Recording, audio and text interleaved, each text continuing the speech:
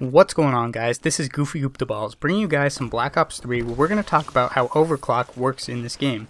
So I'd recently started doing my own testing to sort of figure out the charge times for specialists and how overclock affects them, but then somebody went ahead and posted on Reddit all the specific times for each game mode.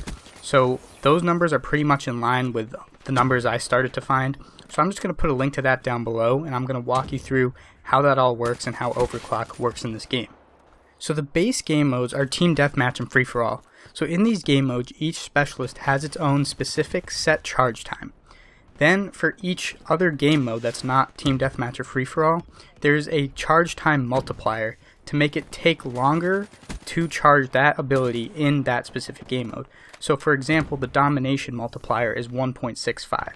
So you take the time it takes to charge your specialist ability in Team Deathmatch or Free-for-All and multiply it by 1.65, and that's how long it'll take you to charge it in Domination. And then you just do that for every other game mode.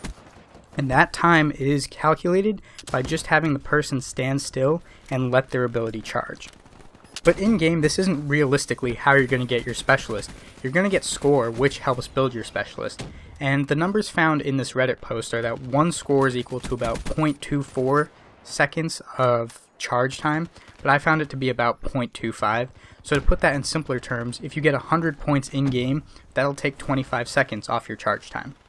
So for example here, if we look at the Vision Pulse Outrider Specialist ability in Team Deathmatch Free-for-All, it normally takes 4 minutes to charge, which is 240 seconds. And then using the numbers in this Reddit post, since 100 score takes 24 seconds off of our time, if we divide 240 by 24, we get 10. So we get 10 and multiply that by 100 score. So if we get 1,000 score in Team Deathmatch or Free-for-All, when we have no charge ability whatsoever, that will instantly charge the Vision Pulse Specialist ability in those game modes. So now all Overclock does is reduce the charge time you're going to need for your specialist by 25%. So again, looking at the Vision Pulse Outrider in Team Deathmatch, it's usually 4 minutes, but if you use Overclock, it'll only be 3 minutes, which is 25% less.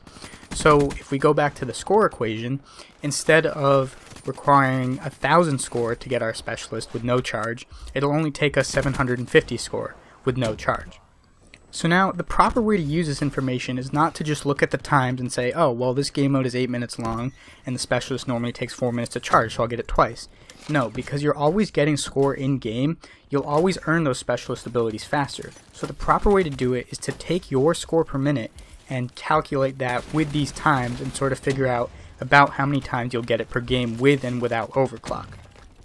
And that's exactly what I'm going to do for you guys. I'm going to take each of these tables from Reddit and sort of add a few more columns for, say, 300 score per minute player, and see about, on average, how much adjusted time it'll take to get each specialist, so you have a much better idea of how many times you'll get it per game and how often you'll get it.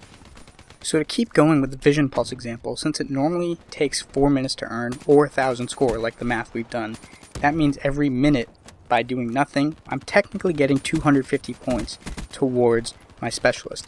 And now, assuming I'm a 300 score per minute player, I'm also getting those 300 score every minute. So every minute I'm really getting 550 score towards my specialist, and then since it's 1,000 total, if I do 1,000 divided by 550, I'll get about 1.8, which I multiply by 60 seconds, which gets me about 2 minutes to actually earn my specialist in-game. And so that's all I've done with all these numbers here.